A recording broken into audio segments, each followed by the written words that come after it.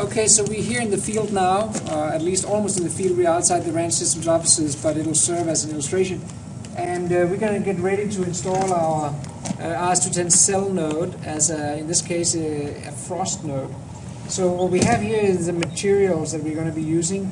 Of course, the rs210 cell with a solar panel itself here, and antenna, which I can put back on.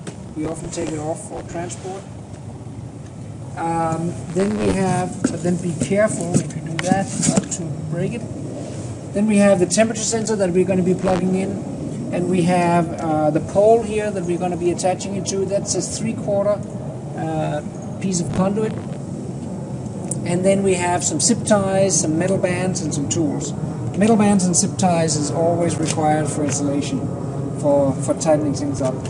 So it's really, really simple. We are simply going to start taking our rs210 here, and then we are going to basically get the conduit fitting here. It may be tightened when you receive it. You loosen it and you slide it over your piece of conduit here, and then you just hand tighten it, and you can use the leverage of the whole unit to tighten it up really good. And then you have to remember, before you raise the whole thing up,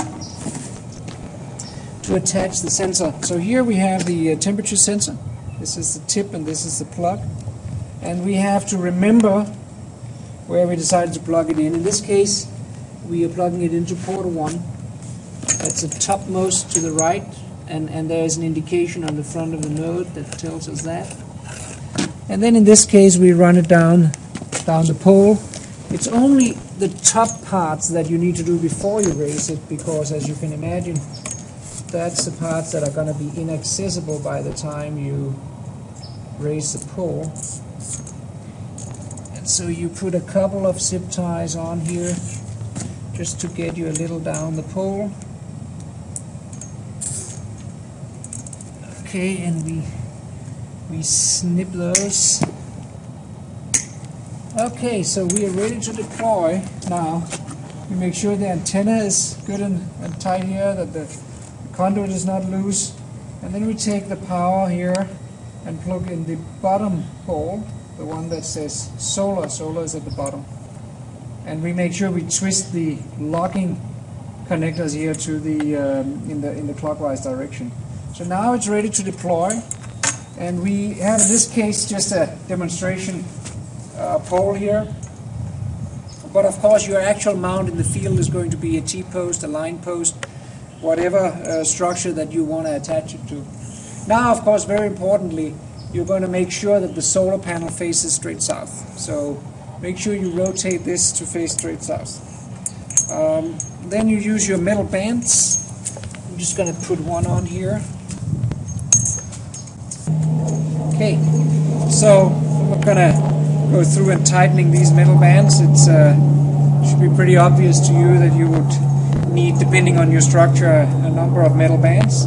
And then what you're going to be doing is running this temperature sensor down this pole, and then placing this temperature sensor at the height that you want to detect the frost. It's possible to have more than one of these on one node. There's plenty of ports, so you can do that if you want frost temperature at different levels.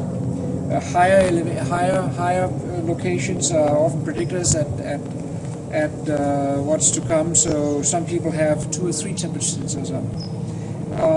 The other thing that you may see is obviously a shield, a wide radiation shield that this temperature sensor is placed inside.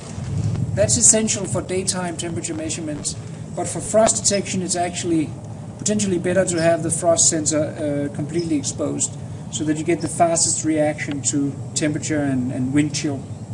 So that's pretty much the installation of the node. It's now reporting. We can now go back online and start seeing the data come through. Thank you.